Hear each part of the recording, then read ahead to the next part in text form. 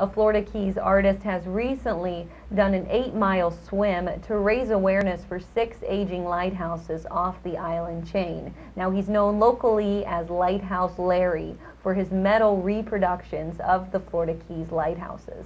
This man has a true passion for saving these structures. Larry, thank you for being with me this morning. Thank you for having me. You're welcome. Let's talk about the swim that you just did, Larry. It was 8 miles, 3.9 to Alligator Lighthouse and 3.9 back, 8 miles and a round trip. Weather was perfect. The seas were calm, and it went well. I did it in 5 hours and 11 minutes. You're in good shape, Larry. Well, but the lighthouses are in bad shape, is why I did it. And that's why you did this. Exactly. Tell me about the lighthouses.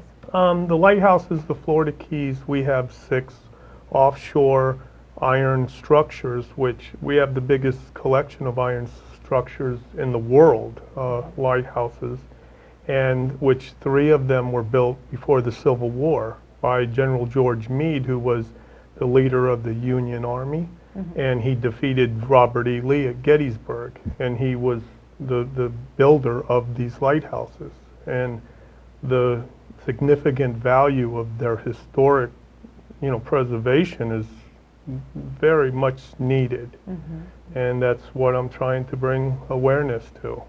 Now, when did you start realizing that the lighthouses were in such bad shape, Larry? Well, myself, I've lived here all my life since 59, sorry, and I grew up around these lighthouses, and a couple of years ago, a friend of mine asked me to come up with a artistic light for his jetty, and I came up with the idea of doing Alligator Lighthouse, knowing that he was an avid fisherman and diver and enjoyed Alligator Lighthouse. So I went out to take pictures of brackets and such that I need to really produce an exact replica of it, and in doing so, I was taken back of how the structure is just completely rusted through and needs to be restored before they fall. And then I researched other of the Keys lighthouses, and in seeing the history, I was not even I didn't have the knowledge of the history either, and a lot of tourists don't know, and a lot of locals don't realize that all these structures were built in the mid-1800s. Right. That there's so much history there. No, Carey's Fort off of North Key Largo was built in 1852, 10 years before the Civil War. Carey's Fort is the oldest in-use iron lighthouse in America. Sombrero Lighthouse, which is the tallest of the 6 lighthouses, which is 158 feet tall, 6 feet taller than Alligator Lighthouse. When it was completed in 1858, it was the tallest all-iron structure on the face of the earth until the Eiffel Tower was built 28 years later in 1886. Really? And to me, Sombrero was the first Eiffel Tower. So Sand Key off of Key West, again, it was started at the same time that Carey's Fort was started, but budgetary restraints moved it back a year, but it was built in 1853. I mean, these structures are 160 years old, and they need to be preserved. They absolutely do. They are, I feel, responsible for Flagler's Railroad going to Key West, because the lighthouses, before the lighthouses, Key West was very wealthy because of wrecking in the Florida Keys. They really, had the lot, if you will, of the wrecking of the ships.